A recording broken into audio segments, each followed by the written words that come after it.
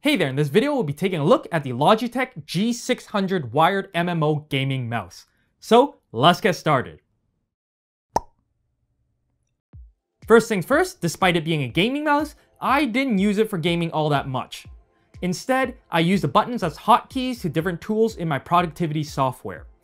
But either way, using it in gaming or productivity software doesn't actually matter that much because it is functionally doing the same thing in all softwares.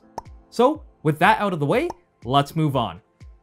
In the box, you get the mouse and that's it, nothing else. Taking a closer look at the mouse, it has a braided cable with Velcro cable tie, and it is certainly on the larger side and seemingly catered to palm grip. It is also built fairly well and uses decent plastic. Nothing surprising about the build if you're used to any similarly tiered Logitech mouse. Oh, and of course it has customizable RGB lighting. Now onto the most obvious thing, the whole bunch of buttons on the mouse. It has a total of 20 clickable buttons, including the scroll wheel's side clicks and left, right, and middle clicks. Oh, and this unique ring finger button that you probably will take some time to get used to. Apart from that, there's not much else to note about the physical. Maybe just the fit, but that would vary a lot still depending on your hand size and shape. Just for reference though, for my small hands, it was fine after the initial adjustment, so no discomfort.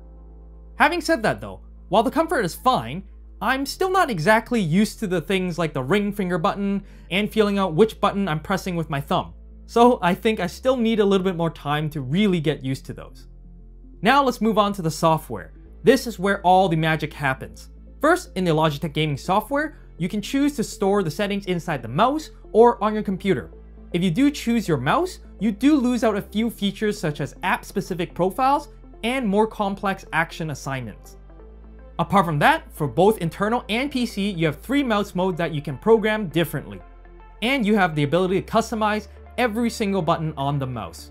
And if for some reason 20 buttons isn't enough, you can always use the G-shift function, which gives you another layer of assignable function for all the buttons. Now as for what you can assign buttons to do, pretty much anything if you choose the PC storage. From launching apps to media hotkeys to typing out sentences. Basically anything you can think of. So it can be very powerful depending on how you program it and how you use it. On the other hand though, if you decide to store the settings on your mouse, the buttons can only be assigned as keystroke or mouse function. So basically, unless you're intending to use only basic functions, you'd probably want to use the PC storage instead. Now, so far it seems pretty good, but not all is perfect. There are a few things that I did notice, though relatively minor in the big picture, and possibly only applying to my specific case. But I'm still going to mention it because it was my experience.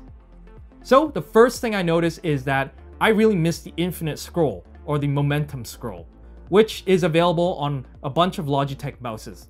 Probably not a big deal for others, especially in games, because you don't really use that, but it's something that I do miss on web pages. The second thing is DPI shift function. Basically, it's a button that you press and hold to shift down to a predetermined DPI setting.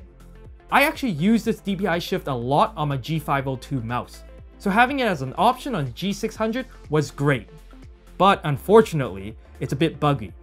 Occasionally, the DPI shift will get stuck even after you let go. It can easily be fixed by pressing the button again, but still it's annoying and possibly a hindrance in games. So now finally the price and conclusion. At the time of this recording, it is listed about $35 US or 50 Canadian on Amazon.com and .ca respectively. I personally think that at this price, it's kinda in the middle. Neither super great deal nor super bad deal. Just sitting on the okay section. So because of that, my conclusion is that if the features of the G600 fits your needs, then it's alright and I don't think it's a bad option. If you liked the video, consider leaving a thumbs up. If you want more, consider subscribing if you haven't. And if you have anything else to say, leave in the comments below. And I'll see you guys in the next video.